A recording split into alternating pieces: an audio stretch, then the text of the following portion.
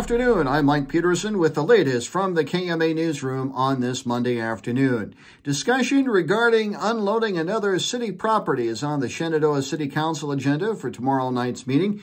Meeting at 6 p.m. at City Hall, the council is expected to discuss a proposal regarding the proposed sale of the city's old water plant at 204 Grass Street. Shenandoah City Administrator A.J. Lyman told KMA News a developer has approached the city with a proposal to renovate the structure, which has been vacant since the city's new $12 million facility went online in 2017. Montgomery County residents may resume open burning after consulting with area fire chiefs. Montgomery County Emergency Management Coordinator Brian Hammond today ordered the burning ban lifted immediately. Dry, windy conditions sparked numerous brush fires, forcing the county to implement the burn ban earlier this month.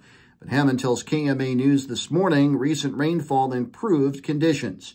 As brush fires in KMA land become more common, one area fire department is looking to upgrade its rural field and brush fire equipment. Red Oaks Fire Department, in conjunction with the Red Oak Volunteer Fire and Rescue Association, is raising funds to purchase a brush truck. Red Oak Fire Chief John Bruce told us that they intend to replace the current vehicle that has begun to show some wear and tear. And Red Oak school officials continue to deliberate the best course of action regarding cell phone usage during school hours. Discussion took place at the recent Red Oak School Board meeting. KMA on track weather, mostly cloudy today, highs to the mid-60s, south to southwest winds 5 to 10. Mostly cloudy tonight, lows in the lower 40s, partly sunny on Tuesday, highs in the low 60s. More news at 5:05 and 6:05 this evening and online at KMAland.com. Have a good rest of your Monday. Mike Peterson, so long, my friend.